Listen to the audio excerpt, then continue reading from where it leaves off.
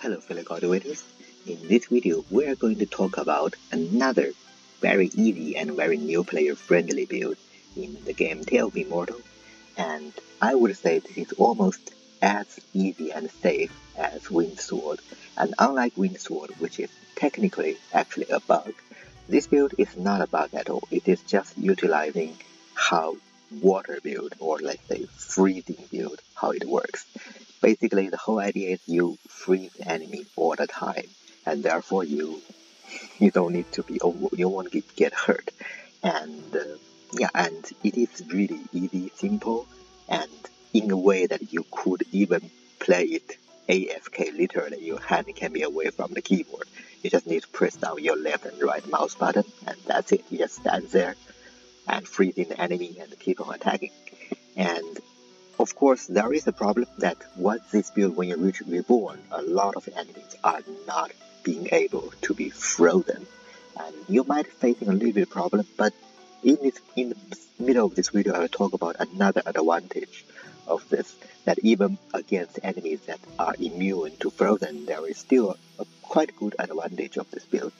And also around that time, you could already utilizing some kind of other way to, to improve your damage or this and that. So I would, at least from early to middle game till Enlightenment, which is already kind of entering end game, late game, this build is very good.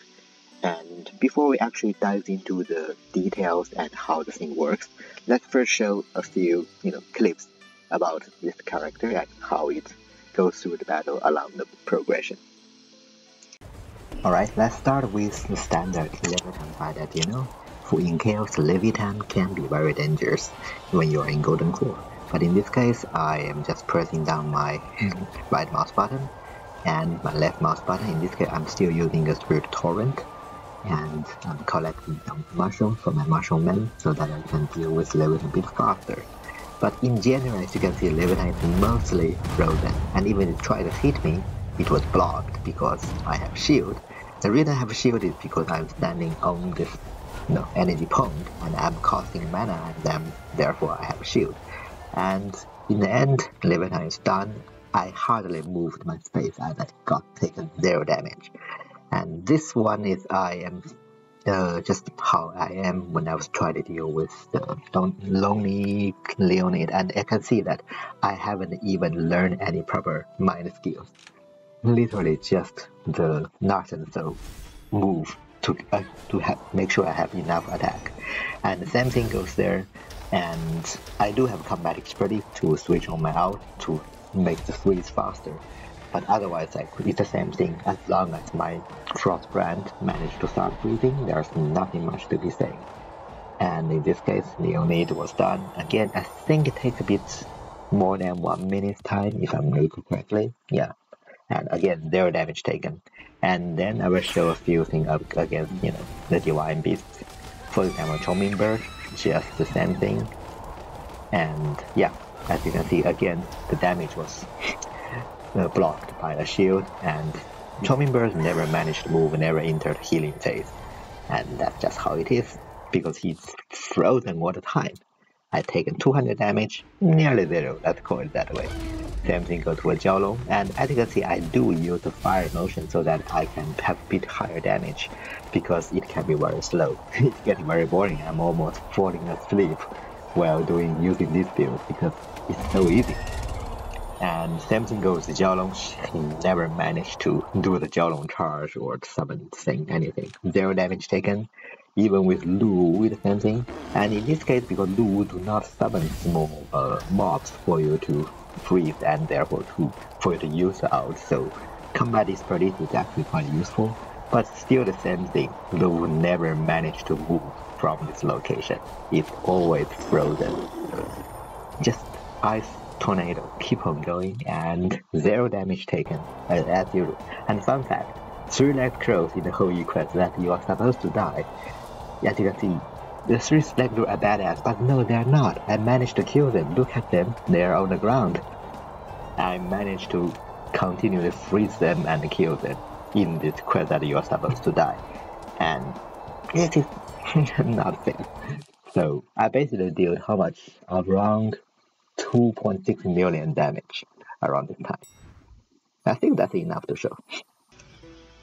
So as you can see from the clips, that the key skill of this build is Frostbrand, this special skill of the water.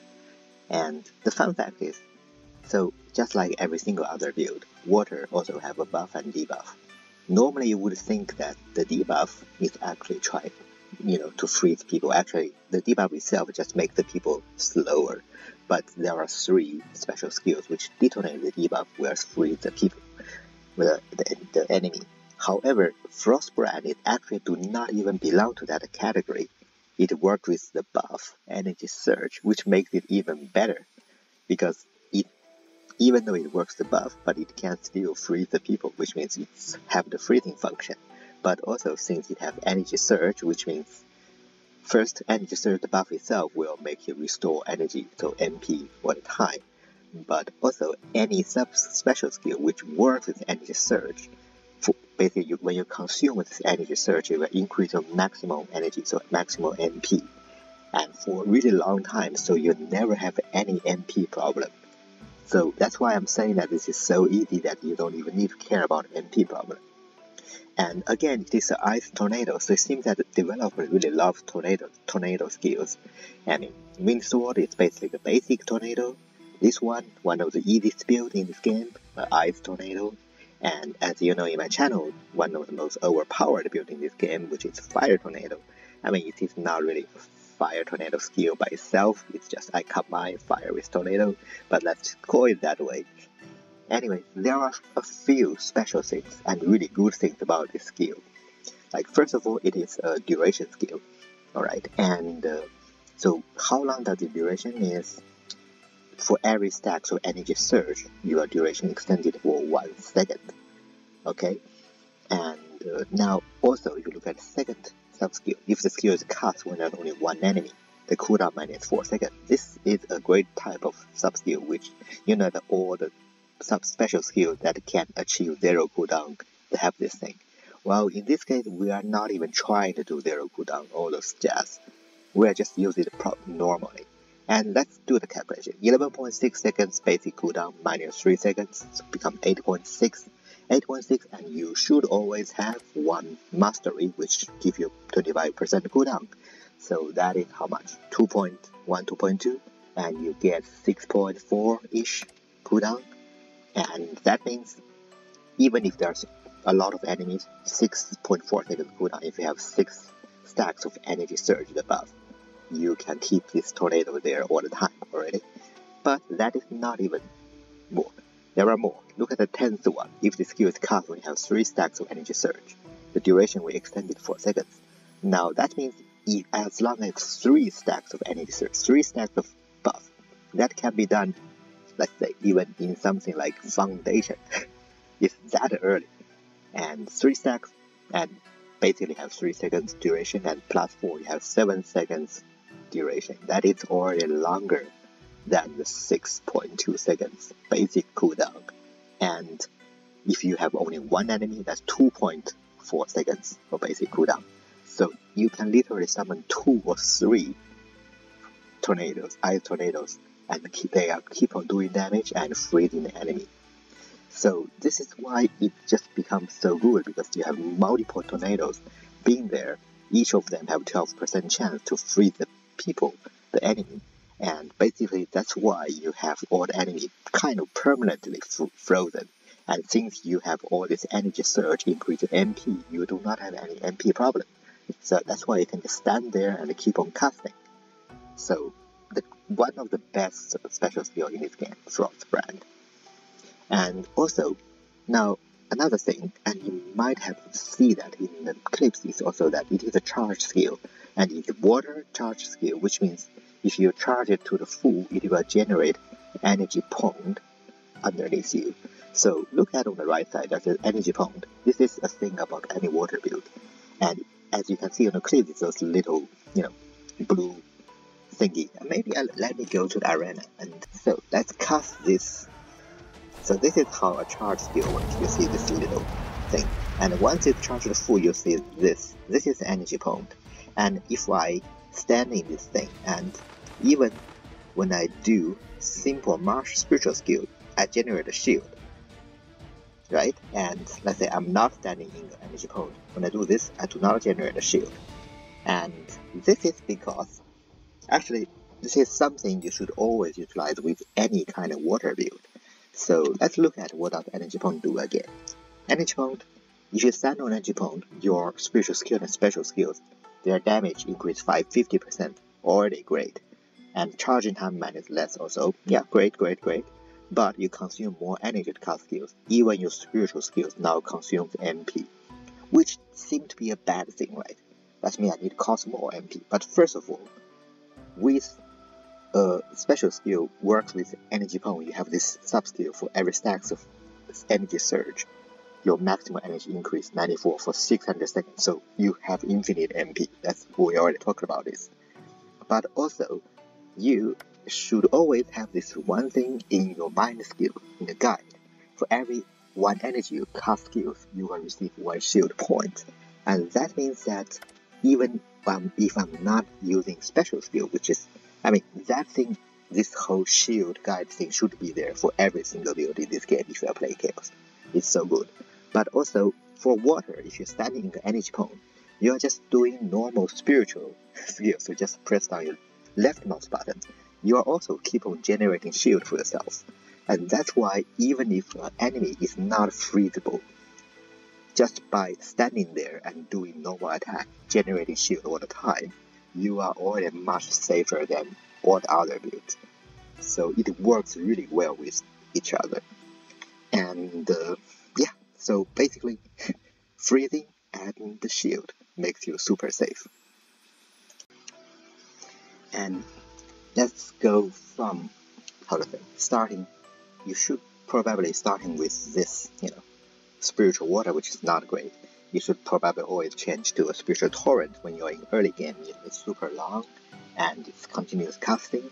It's great. Everyone loves this lovely skill. But once you somewhat into middle game, Origin Spirit-ish, I think spiritual water clearly have more damage. And especially you are so safe, you just go really close to the enemy, and all your 7, in this case 7, previously must be less, the water bots will hit the enemy together and it will just do more damage. So switch back to spiritual water somewhat in the middle game-ish.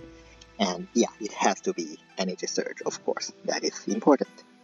And then, since you can still freeze the people, freeze the enemy, so you don't even need combat expertise to use your ultimate, because your ICI just need to feel for you to kill some freeze enemy. So yeah, it still works. But yeah, if you have ultimate, use the combat expertise so that you can use it whenever you want, that is good as well. And motion skill, if you have water phantom, good. But at a certain point in the mid game, you sort of feel like, I want more damage. It's super safe, but you just want it to be faster. And in that case, you can always throw in, fire motion and fire secret manual, so that to increase your damage. And that's another great thing about this.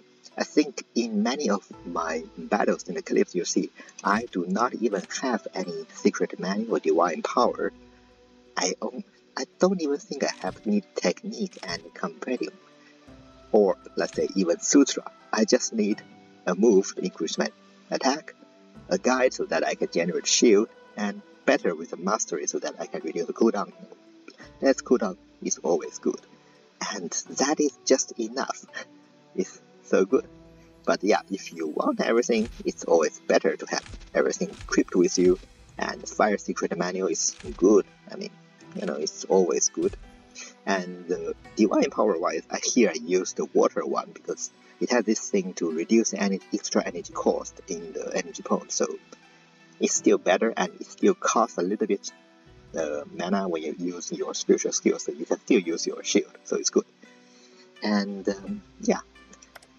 so Red Destiny wise, so one thing is Tiger Spirit Dragon, so it's actually very good with this build as well, because this one, first of all, it deals more damage, and there's no 2 seconds. If you have seen my Red Destiny guide about this Destiny is, you know that it does not trigger every 2 seconds. It's, in fact, your triggers much more often. And also, this thing, when it triggers, it sort of soft stand the enemy as well. So it's another way to kind of control the enemy. Even though in most of my clips I do not have this, because I just simply didn't get it. But yeah, it's good to have. Then blood power is still good help for you to recover some MP. But oh right, I forgot to mention only, like, since you have all this MP recovery, so combined with Muxian, of course, you got HP recovery. So, and I didn't even activate it. just you know that you can do it. And again, Mumeng is this increased maximum stack is good, but as you can see, even with 3 or 4 stacks of energy surge, it can even work. That's why it's so easy. You don't even need artifact spirits. And coming back to Red Destiny, yeah, Spirit Fusion is actually quite good, and Spirit Fusion actually works with any kind of charge skills. So you just need to press down your right mouse button a bit longer, because when it triggers Spirit Fusion, you just see your little bar, charging bar, to appear again, and if you release your mouse button, you are not charging for the second or third or fourth skill. So just keep it pressed down a bit longer. That's how it works. And yeah, combat expertise, if you have it, why not? I think that's basically everything about it. It's just really nice to have. And one more thing, energy gathering elixir. It is actually quite good for water and palm build. And for water build, this is nice because this will reduce your charging time. So you do not need to wait for 1 second to charge. Instead, your skill, your Frostbrand skill becomes an instant one. And let's try to see it again. So, come to the arena. Usually, like the first time cast takes long, right? Almost more than 1 second. But now if I'm standing here, it's much faster because I am in the energy mode, and that does reduce the charging time. And here is the Spirit Fusion that appears. As long as following down, this will keep on happening. And you can see that the Tiger Dragon thing triggers way more frequently compared to 2 seconds as well. Okay, and now we can use this thing. If I can actually use it. And now I do not have any recharging time, it just keep on using.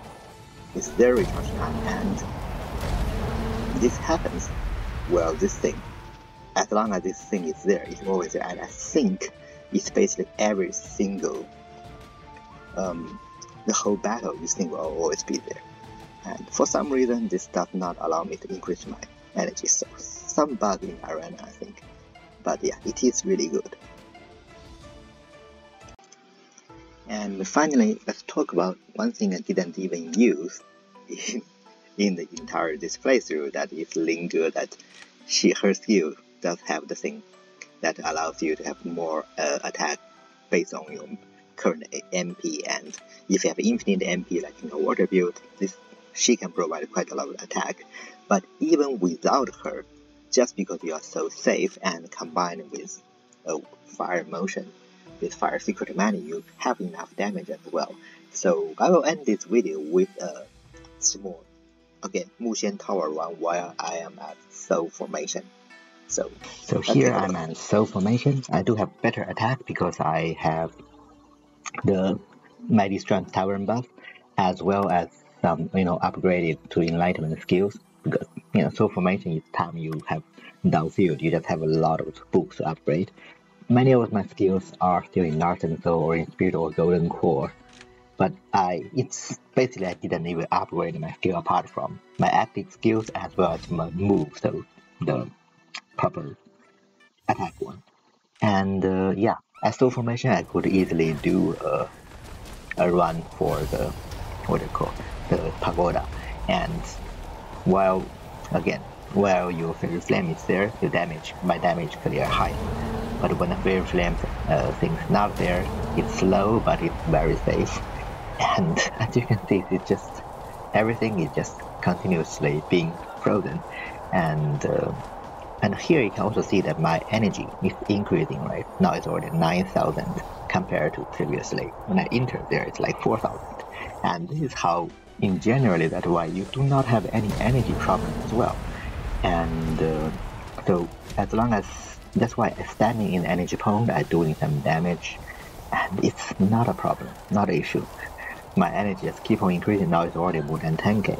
And if I had Linger with me, that's already another more than 3,000 or 4,000, sorry, 400 damage, which is not too much because my total attack is only 3,600, and if I add 400, that is quite a lot, right? And you know, as this battle goes longer and longer, my energy actually goes more and more instead of being less and less. That's another thing I really love about this build, that I do not need to care about energy at all. It's just so great. And right now I am doing, you know, moving up and down, but technically I could literally just stand there, stand in the energy pond, press down my left mouse button, right mouse button, and my left hand can do anything. I can drink coffee, I can do whatever I want to do, because it's just that easy. Sometimes you find, you know, even if, let's say, the draw demon or the enemy comes out of their frozen and try to do some damage to you, you are in energy pond, you have a shield around you, and every time you do a simple spiritual skill, which is very fast, you generate more shield around you, and how does that even matter? And even for Chongqi, which is usually very hard, very difficult to deal with, in this case, just to be safer, you know, since to charge the special skill needs like 1 second time, just to be safer, I use my ultimate.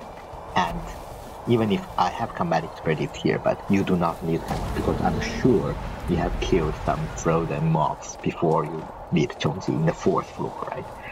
And it's the same story. I just use my motion skill whenever I can, otherwise just press down the mouse button, and you can see the tiger's dragon thing. It does triggers quite frequently and deals quite some damage as well. And this is how many times absorption failed. How many times now? I have never absorbed anything in this tower. And finally, abomination. I think I actually managed to get hit, yeah, like this. And second time, just look at this. One hit, I got hit once. My HP is almost gone. And I could easily avoid it if I simply use any kind of skills to generate shield to myself. But I want to show you that this is stone formation against Muxian Tower. It's not that it's supposed to be this easy. But just because this build can control the enemy and generate shield and deal damage, it feels very easy. Anyway, so that's about it. Thank you for watching, and please consider leave a like and subscribe to my channel, and I will see you next time.